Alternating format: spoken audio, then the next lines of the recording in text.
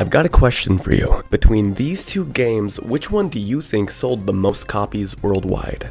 I'm willing to guess you chose this one, right? It's only the biggest multimedia franchise in history after all. Now then, we've established that this game sold more copies than this game. So which do you think is worth more? There are certainly more copies of Pokemon Heart Gold in the world than there are copies of Shrek 2, yet for anyone who knows even a little bit about the video game collecting scene, you'd know Pokemon Heart Gold is far more valuable despite the fact that it sold 14 million copies in comparison to Shrek's 2 million. But why is that? Shrek 2 is far and away the rarer game, technically speaking, yet one of the best-selling DS games of all time finds itself in the upper echelons of the second-hand video game market.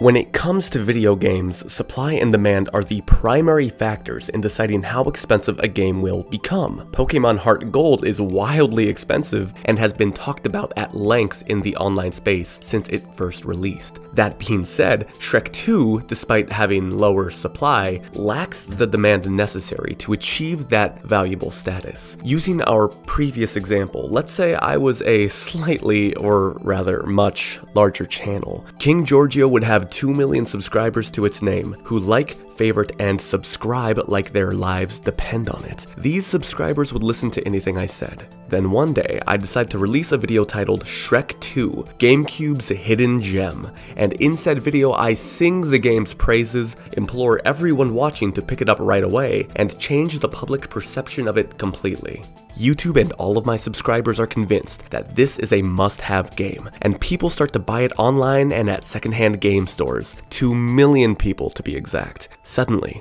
there isn't enough supply to meet the new demand, and its price skyrockets. That's how it works in a nutshell, though it could be considered artificial demand since I created the demand through my hypothetical YouTube video. I increased the value for the game through media coverage. Now, just for fun, let's say I bought 100 copies of Shrek 2 before releasing that video. I start selling them for insane prices once people are desperate to get their hands on the game and make a fortune. That's where things get a little tricky, huh? It's illegal to do that with stocks, yet the secondhand video game market isn't regulated in the same ways. It's just the nature of the beast, although supply and demand aren't the only things that determine a video game's value later in life.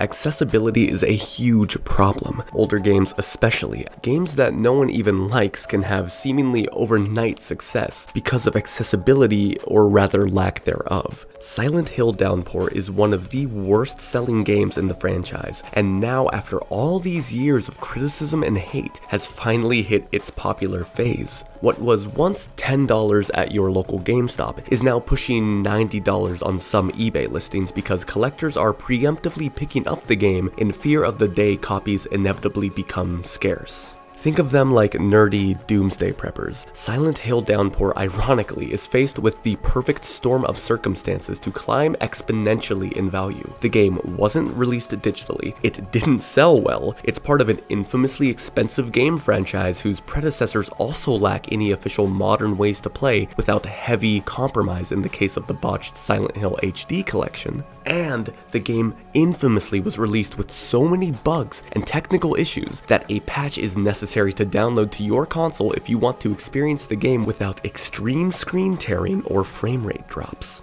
A patch that is only available for download through an online marketplace that will one day cease to exist.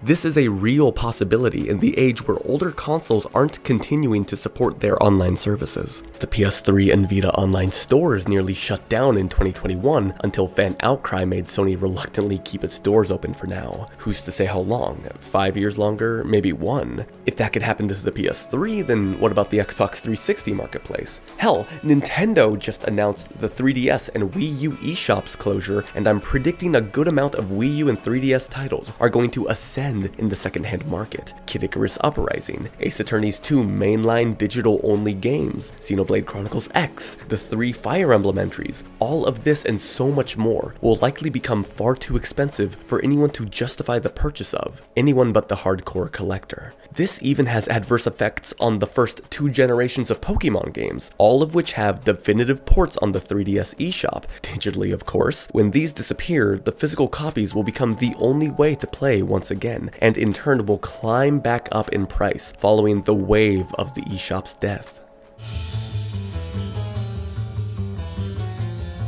All hope is not lost, fortunately. Gaming is bigger than it's ever been, and perhaps without the blessing of certain game companies, players have taken preservation into their own hands. You didn't hear it from me, but there are ways to play rare games like Rule of Rose or Wild Arms 5 that don't require selling your home or even owning a PlayStation 2. Welcome to the wonderful world of emulation. Despite the legality of it all, emulation plays an important role in video game preservation because time and time again, developers either do not wish to or simply cannot re-release their games. Maybe it's not even available physically in the case of games like Scott Pilgrim vs. the World, which was delisted online for a decade before finally being put back on modern platforms. Digitally, of course. With the exception of the extremely limited run physical copies, I'm sure that won't be a problem later, before it was made available again, emulation was truly the only way to play it, if you were unfortunately not around when it first came out. Same with many other delisted games like Capcom's JoJo's Bizarre Adventure HD and Marvel vs. Capcom 2, once again, digital only. Although MVC2 was originally released physically without online back in the 6th generation of consoles. Good luck getting a copy of that in 2022. These beloved fighting games and their community survive now only through means of emulation that has progressed to the point where we can even play these games online through platforms like Fightcade. Not all emulators are created equal, however. If you want to play anything past the Game Boy Advance, you won't really be able to without a decently strong PC. The same goes for graphical glitches and issues that crop up when emulating that aren't present in physical copies. That being said, it's a solid way to play in my opinion, despite its problems.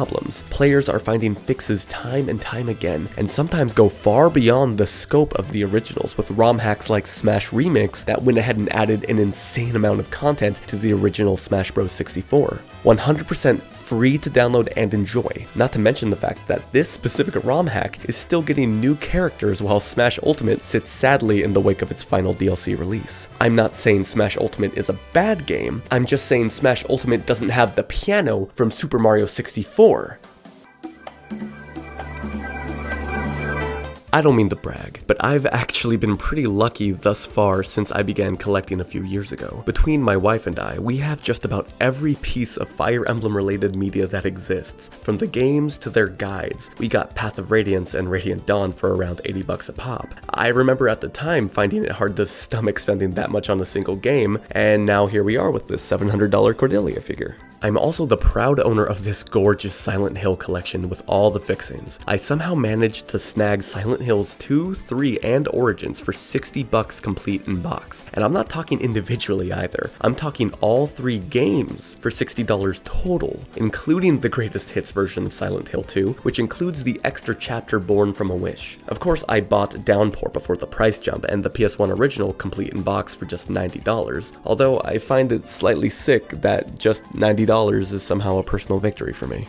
Next, we've got these bad boys, the entire Wild Arms collection with their strategy guides, and I'm happy to report that I got each of these for ludicrously low prices. I have eBay auctions to thank for that. However, my favorite story from amassing this collection was when I obtained Wild Arms 2. I bought it online, packaged together with its strategy guide, and when the gentleman sent it to me, he included Train Tycoon for PS1 as extra padding, with this handwritten note. I still keep it up on my shelf as it was probably one of the sweetest interactions with an online seller I've ever had. Finally, the crown jewel of our collection, surprising nobody, it's Pokemon. Every DS and 3DS entry complete in box, as well as these original Pokewalkers. I just took this little guy to Seattle when I went to this year's Sakura-Con, although my Ike cosplay didn't allow for me to clip him anywhere safely, unfortunately. Lastly, I've been dying to tell the story of how I acquired this copy of Pokemon Silver for just $5. My friend Matt came over to play some Pokemon and reminisce together, as we are the closest things to Pokemon rivals you can get in the real world. While we sat, I found myself perusing the Facebook Marketplace when I saw it. Pokemon Game Boy game, listed at $5 USD. Surely this was a scam. Who in their right mind would part with a game like this for less than the cost of my regular Starbucks drink? I cautiously reached out to the seller, and to my surprise, it was a mother of two who just wasn't looking to hold on to her old games anymore. Her kids weren't interested, and they didn't even have a Game Boy to check if it even worked. Knowing the risks involved, I made my purchase, and sure enough, when it arrived, it was in fact a legitimate copy. All it needed was a new battery, which was easily replaced, and now I've been reunited with the first Pokemon game I ever played. Thanks a lot, random Facebook user. It'll be hard to get a better deal than that in this lifetime. I can't say that anything will change regarding the current state of video game prices. I'm always going to be out here picking up pieces and growing my collection. For me, there's nothing quite like flipping through the original manuals and experiencing a game on its original hardware. Sometimes I even bust out the classic game guides just to get that authentic experience. In a way, my games are a piece of history. I have memories and stories about each one. Perhaps this inflated market is only a phase that wasn't helped by the fact we were all stuck inside thanks to the C virus outbreak. Or maybe we're on the cusp of a major breakthrough, and companies will make all of their legacy titles readily available on their respective marketplaces.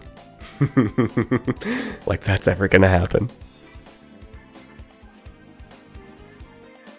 Thanks for joining me on this wild journey through the secondhand video game market. I'd like to say a few things before you go, however, mainly that you should subscribe to King Georgeio if you like me or the video. I've got more planned for the near future, but I'd love to hear what you have to say. What do you think I should do next? Should I actually make that hypothetical Shrek 2 video, or do you have a better idea? The best way to let me know is to comment below. Another good way to get my attention is by joining the King Georgeio Discord, a place for those who want to chat, participate in game nights, and see what's coming up on the channel before everyone else. It's a fun community for the kind and the courteous. There's also the King Georgeio Twitter and Twitch if you're looking for more of me on the internet. Consider watching a few of these videos. I think these would really help introduce you to King Georgeio, and are some of my favorite works. I'm not the most popular guy on here, but I'm always going to be the most real guy. No matter what, I'll be making videos about the things I like, so expect the unexpected. For now, I'm just gonna keep staring at you until you do something.